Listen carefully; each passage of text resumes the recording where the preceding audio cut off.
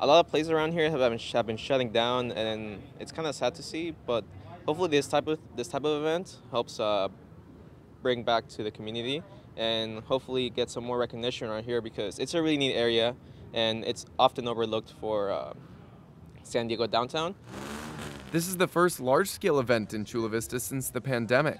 To mark the occasion, the city will recognize more than 3,000 individuals and groups known as Chula Vista Champions, who were nominated by fellow residents for their efforts during the pandemic, as well as other community, scholastic, and athletic achievements.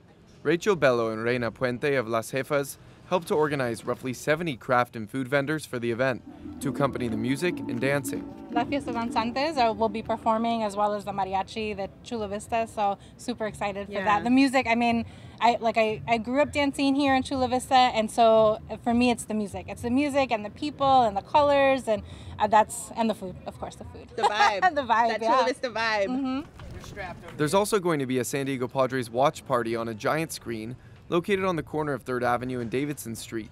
Baseball is what Soriano is most excited about. I can't wait to see the Padres game. They're gonna have a big screen, right? So I'm excited for that. I'm gonna be out with a couple friends, and I'll see if I can get a jersey because I know the line's gonna be really hard to get through.